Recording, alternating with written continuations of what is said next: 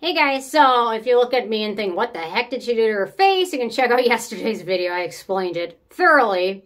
Did a little PRP, platelet-rich plasma treatment on my face. So anyway, you can check out yesterday's video. Anyway, so this video is, okay, so I got a couple new goodies, and I also kind of am a little bit annoyed because all these brands release these strong acidic products, and then they come out with a product to treat that, a barrier repairing product. And I'm not a crazy fan necessarily of either of these brands at this point, but I'm going to talk about the new Drunk Elephant and the new Biossance, and I'm going to be 100% honest, these just came last night, so I have not used them, so I'm going to talk about them. So, I think it's ironic that Drunk Elephant is releasing a barrier repairing product, which my nieces have asked for, so anyway, I don't necessarily know if they're going to get it, but I don't know. Anyway, I thought, well, if I even consider buying it for them, which they don't need it, I should at least try it, but they're probably going to be a bubble or something else. Anyway, they're young. I mean, they're getting older, but anyway. So, recently I burned my face off with their C-Firma serum, like big time. Like this was like a big time recuperation effort just after using this for several days. It's super strong. It's got a good amount of vitamin C in it. It's got supposedly a lower pH, which doesn't really happen in my pH test strips, 2 different types, but whatever. And then it's got these exfoliants in here as well. And then we look at this. I think this used to be 12%. Now I think they changed it to 10%. And then they've got the baby facial, which is also super strong. So what do we need to fix your skin after all of that crap? We need the barrier repair product, which the ingredient list does look okay.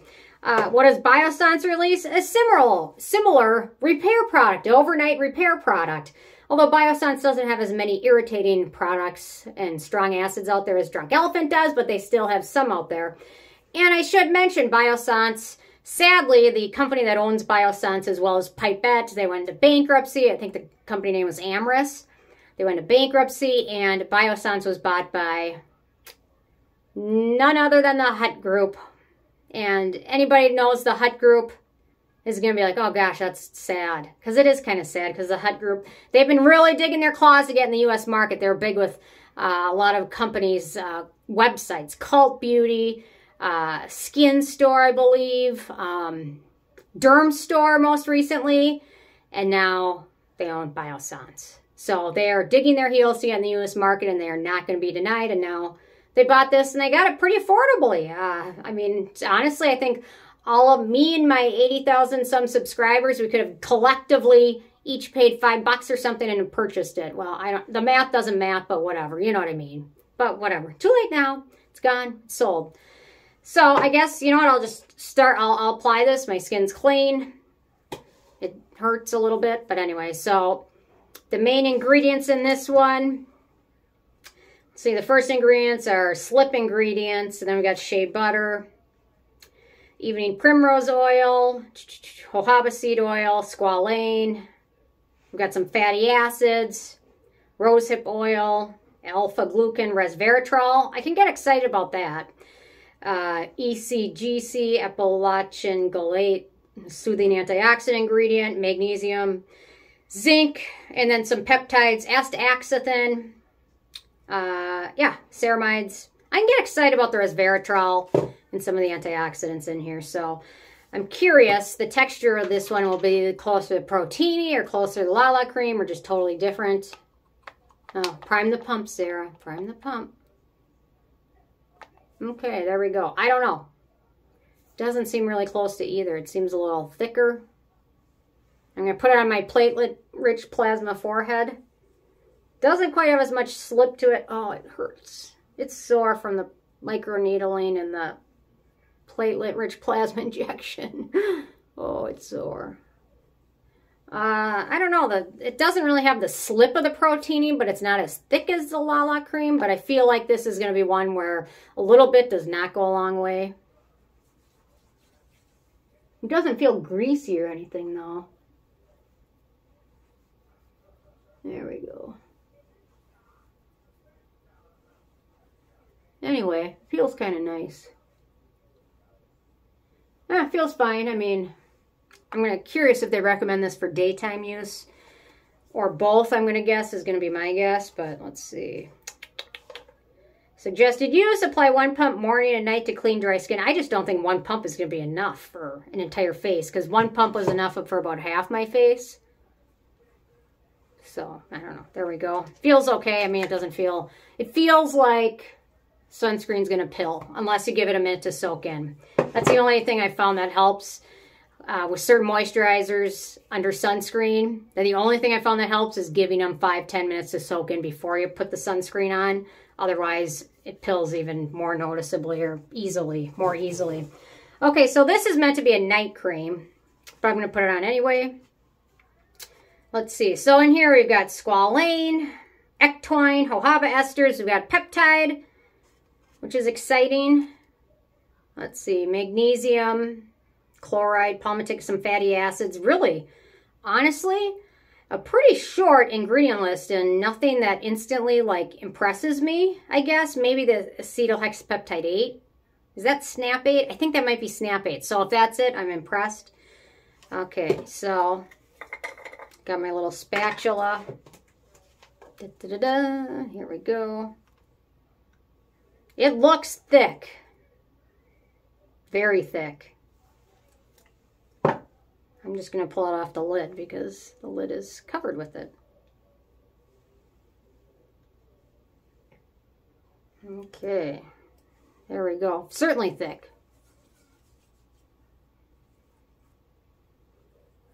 Actually, I think this spreads a little bit easier than the Drunk Elephant, especially if it's meant to be a nighttime cream. I like the texture of it better. My poor face is just all beat up, isn't it? Looks like I got in a fight or something. Yeah, I like the texture of this better. The Drunk Elephant texture is just kind of, I don't know. It's kind of thick, but not spreadable, easily spreadable. So anyway, so this could be a winner, I think. Neither of them are going to be cheap, so, and this time of year, everyone's coming out with all their new stuff. So anyway, I mean, it's short and simple ingredient list, but I'm a fan of the peptide and the ectoine. And this one, I'm a fan of the resveratrol and astaxanthin. I can never pronounce it right. But anyway, honestly, I still love the Summer Fridays. Still one of my favorites. I got to review it. I haven't reviewed it yet. So it's this time of year now, so everyone's coming out with their new stuff. Glow Recipe has a new essence, which I won't be trying because it's full of citrus oils. I also ordered some things from Minimalist to review, and then there's another brand that I hadn't heard of that someone asked me to test out, and I picked a few things from them up to try, except I can't remember what that was at this point. Let me go grab it. Hang on.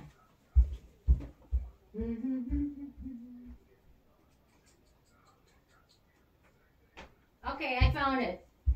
It's Depology. Anyway, I picked up a few things from them to try. So, new year, new skincare.